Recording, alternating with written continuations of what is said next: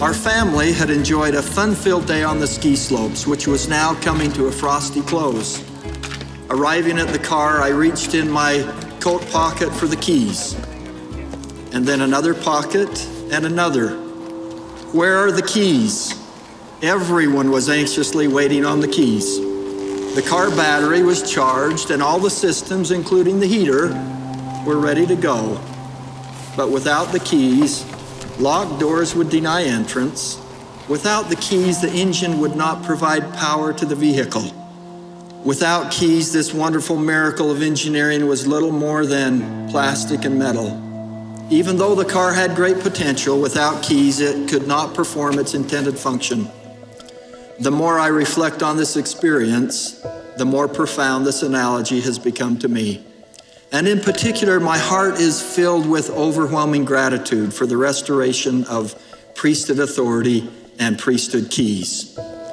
Without this restoration, we would be locked out from the vehicle necessary to transport us to our journey home to heavenly parents.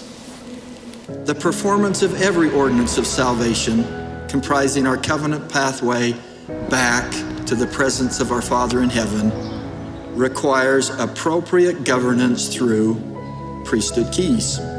Now, for you young men and young women, I have considered 3 ways that you can find the keys or use priesthood keys and authority to bless your life and the lives of others. Prepare for missionary service, attend the temple, and go forward with faith.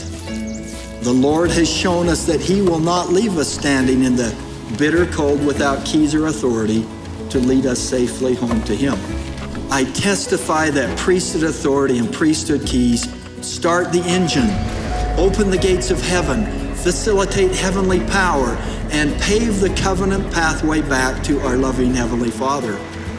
I pray that you, the rising generation of young men and young women, will press forward with a steadfastness in Christ, that you may understand that it is your sacred privilege to act under the direction of those who hold priesthood keys.